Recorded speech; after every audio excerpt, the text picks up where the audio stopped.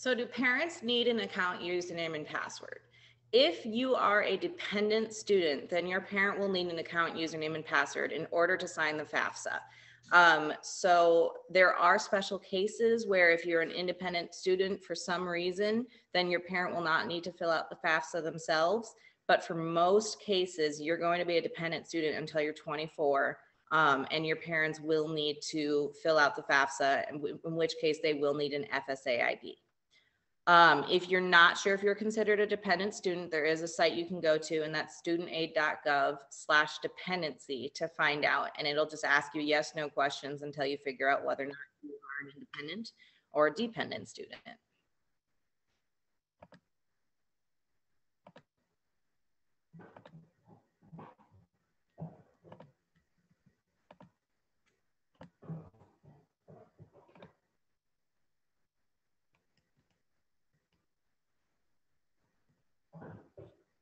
Other things that are really important to know is that you and your parent must have different account usernames and passwords, aka FSA IDs.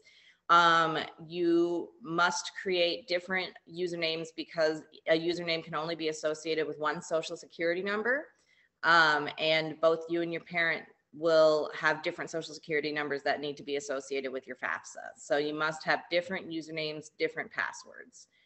It is going to be your electronic signature. Instead of just signing where sometimes it'll auto sign with your first name and last name, you will be signing with your FSA ID, so your username and password. And so you will need to own it. Your parent also must create their own username and password. So keep in mind that that needs to be different for both the parent and the student. You should also each use your own email address and mobile phone number when creating an account. Do not share an email address or mobile phone number. It's going to be associated with one account, username and password, and it will actually be a way you can access your account. So basically, if you need to access your account and you don't remember what your actual username is, you can use your mobile phone number or email address to access it. So it's important that that is separate and that you each have your own phone number and email address. If you don't have a phone number that you want to put in, you can put an email address. Just make sure that they are separate from the parent and student.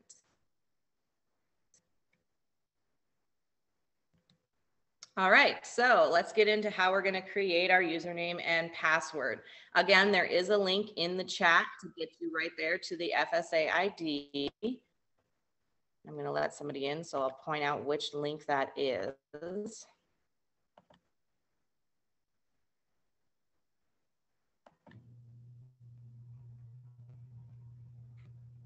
That link is going to be,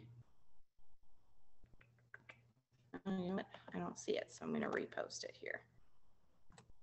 This link here that I just put. Oh, I see why I don't see it.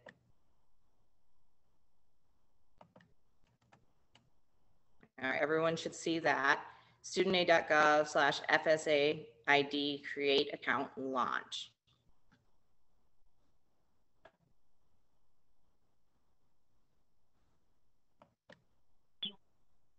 Can you say that again, exactly what that is?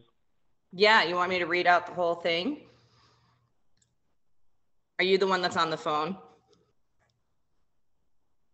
Yes, I am. Thanks, I'd appreciate it. I'm going to give you an easier one then. The one that I gave them will take them directly to the FSA ID. Yours, I'm going to take you, you're just going to have one extra step. So I'm just going to send you to studentaid.gov. And I will explain how that works in a second. So for those of you who didn't click the direct link, studentaid.gov will take you to where you will actually file your FAFSA. However, today we're just doing the FSA portion, so it's just the very first few steps. So you're going to go to that studentaid.gov or the link and click create an account. And then on that page, you're going to, the next page, once you've said create an account, you're going to go right to your FSA ID. You're going to click get started.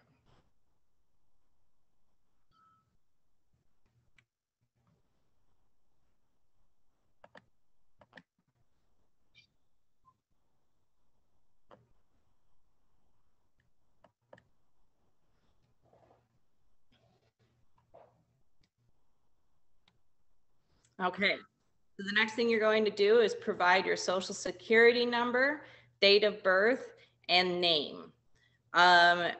It does ask for a middle initial as well for the name. So it'll be your first name, middle initial, and last name, date of birth, and social security number. Do make sure that your name and information match what is on your social security cards. So if you are a parent and you have a married name, but it hasn't changed to what's on your social security card, make sure that you are doing whatever's on your social security card, or you will get held up later. For kids, I don't think there should be any issues unless you were recently adopted. Then just make sure that everything is the same as what's on your social security card. Okay, next you're going to create your account username and password. So it's really important for your username not to include personal information such as your date of birth or your name. So my name's Elizabeth. I want to make sure that my name is not part of the username. Ironically, the example here, they actually put in Jane Doe as if that was someone's name. Don't do that. We want to try to keep it impersonal. So I used my dog's name. So you can do something like that. And so it's still something that you can remember, but just make sure that you're not using your date of birth or your name. If you see the message, the username you entered is already in use, then someone has already used that username. You can try adding numbers to it, or else just try to come up with a different username. The password is pretty typical. Password must be between 8 and 30 characters in length and must contain at least one uppercase letter, one lowercase letter, and one number. That password will be case sensitive. And I am going to give, since we do have some students who are actually doing this with us, I'm going to give them a second to come up with their username and password before we move on. On this page, you're also going to be putting in your email address, and you're going to be asked to confirm your email address.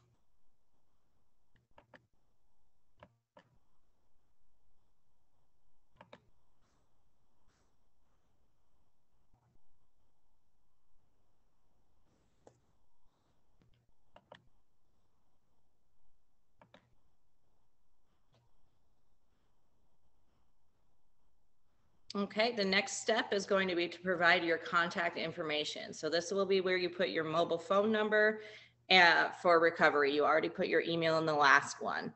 So this one will be putting your actual physical home address, and then putting your phone number for account recovery. Make sure the information is correct. Any errors will result in delays and can result in delays receiving your actual financial aid. So make sure that everything is accurate and there's no typos.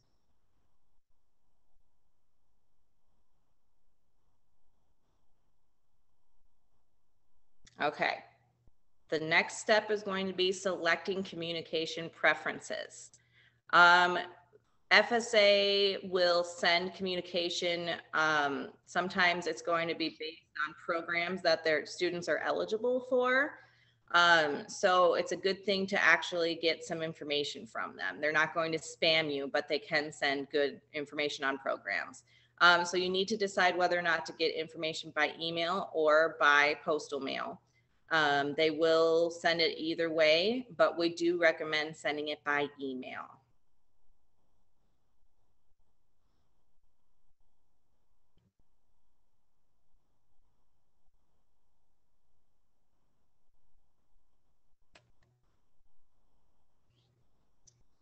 Your next thing is going to be selecting challenge questions and answers. These will be used to unlock your account and retrieve username and password. So basically for account recovery. Your answer is not case sensitive, which is really good. Certain questions will be something like, what was the name of your elementary school teacher? What was the name of the street you grew up on? What was your mother's maiden name? All of those pretty typical account recovery questions. And there are 4 different challenge questions. Again, I am going to give a brief pause here so our high school students can make sure that they're on track and that we're caught up and everybody's in the same place here. Does anybody have any questions yet?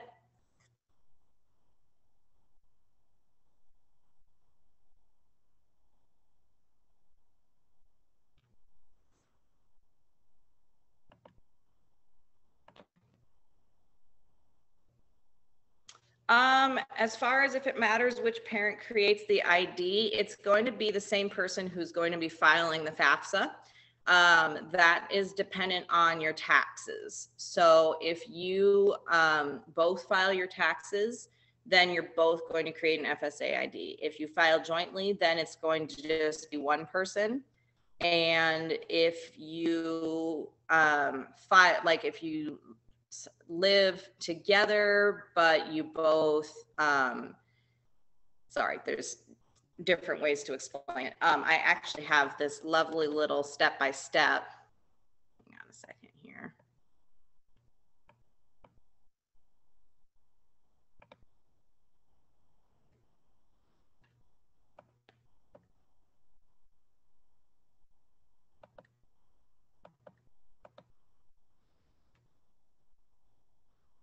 So it kind of takes you here. I'll put this in the chat too.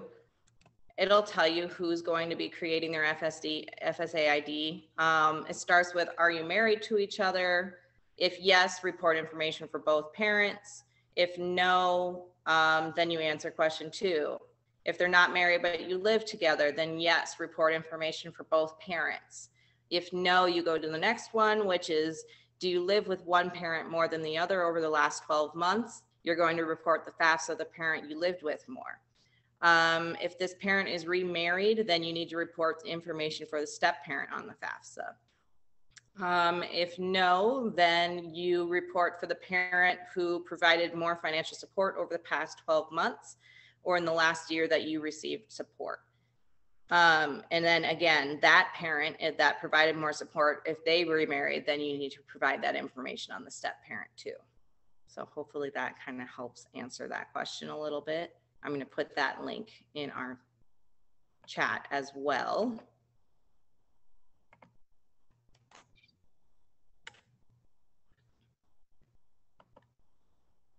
And then go back to our PowerPoint here.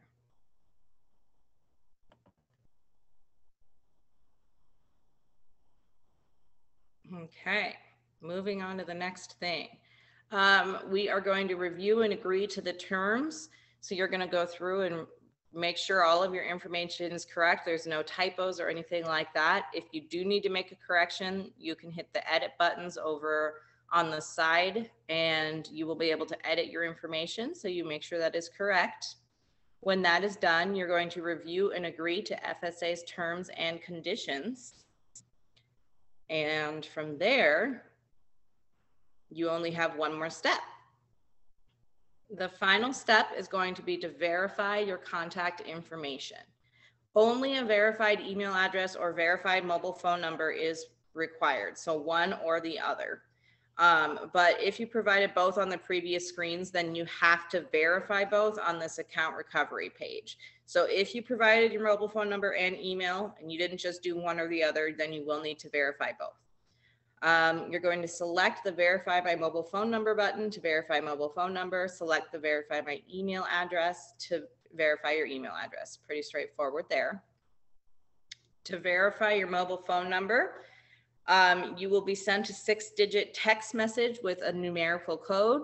You will enter that code right in the box that it asks for the code, and then select continue, and then that will be verified. Once that phone number is verified, you can use it to log in, unlock your account, retrieve your username, or reset your password. It's really important to know that you cannot continue on doing your FAFSA or anything else until you have verified your information. So it's really important to just get it done now. You will not be able to continue until you have verified it. Verifying your email address is the exact same as verifying your text or verifying your phone through text. It's going to send you a 6-digit numerical code to your email.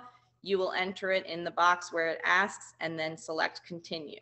And then again, you will be able to use your email to unlock your account, retrieve your username, or reset your password. And that is it. Your account will be created. You will immediately be able to use your account username and password to sign in and sign an original FAFSA form, which is you all, if you're first-time FAFSA filler outers. Your information will be sent to the Social Security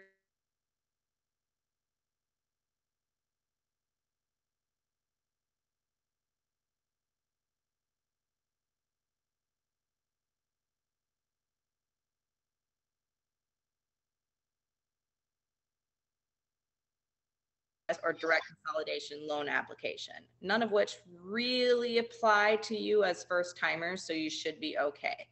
It's also important to note, again, like I said at the beginning, in case some of you weren't here yet, we are filling out FSA IDs today, and that is to prepare you for filling out your FAFSA, but you will not be able to actually fill out the FAFSA until October 1st when it opens up. If you go in to fill out FAFSA now, it will not be there yet. So we're just prepping you in advance, so it's one less step you have to do when you go to fill out your FAFSA. All right. You will receive an email informing you of the results of the Social Security Administration review. If you didn't provide an email, you can check your status on the personal information page at studentaid.gov. And this will be what it looks like for those of you who can see my screen. So where can you use your account username and password? It's a little bit different for students and parents here. So you can use it at studentaid.gov, My Student Aid app, or FAFSA.gov. And what you can do with it, you can complete entrance counseling, the financial awareness counseling tool, or exit counseling. That's all going to be for loans and grants. You can use it to electronically sign a master promissory note. You can sign the agreement to service for the teacher education assistance for college and higher education grant program. So anybody who wants to become a teacher, that is going to be an option for them. And then parents, this is where you come in. You can complete the PLUS loan requests, which is going to be for a Parent Plus loan. If you are going to be helping with that, that will be where you are going to be doing that. You can use it to estimate your student loan payments using the loan simulator. Apply for income-driven repayment plans once you have graduated, or a consolidation loan. View a history of any federal student aid that you have received, and look up your loan servicer's contact information. You also obviously are going to be using your FSA ID to sign for yours and the student's FAFSA form. So both parents and students will be signing your FAFSA form with the FSA ID. And then in future years, you have to fill out a FAFSA every year you're in college. So it'll be used to fill out the FAFSA renewal as well.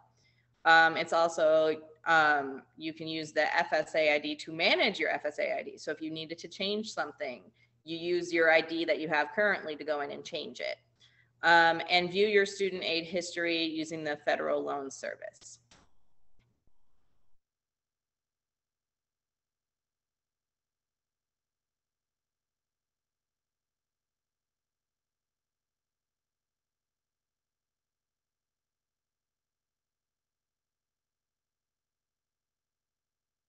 studentaid.gov website.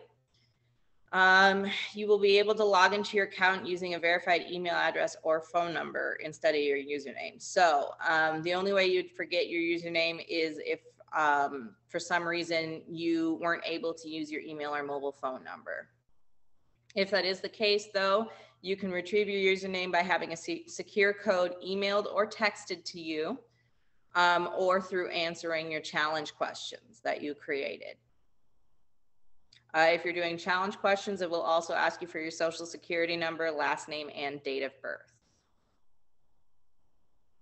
If you selected email a secure code after you populate the verified email address and date of birth, an email will be sent to your account and you'll be taken to a secure code sent section.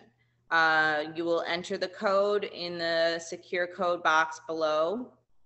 It is the same as if you were verifying your ID. You would just take that code, enter it in, and hit continue, and you will be set.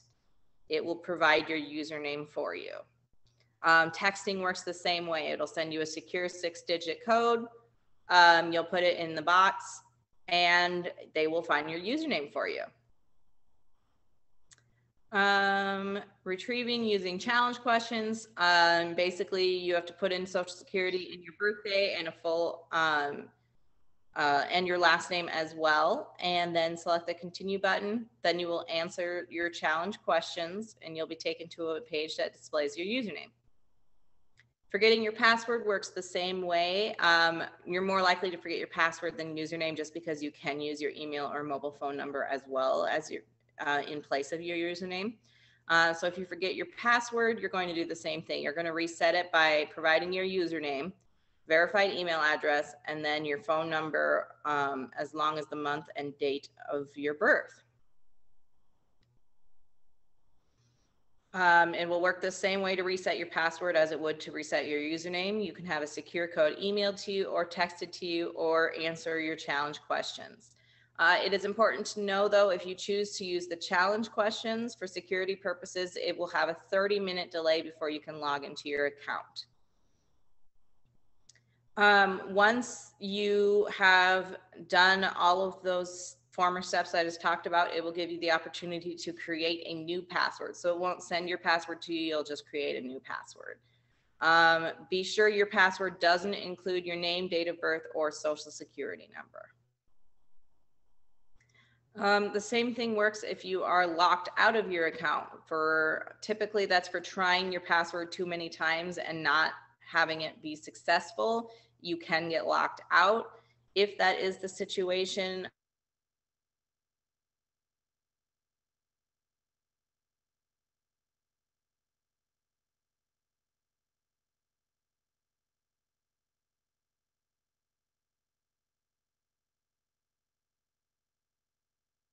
to your mobile phone or email, or you answer your challenge questions, you will be taken to your screen to change your password, and then you will be able to log in again. Additional details will be under the Managing Your Account section at studentaid.gov. That is all that I have for PowerPoint. Does anybody have any other questions for me?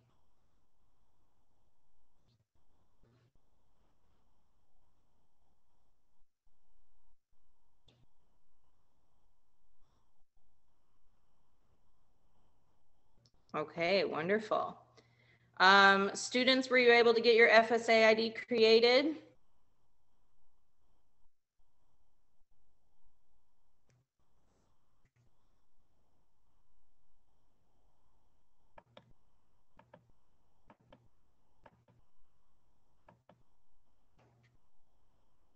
All right, awesome.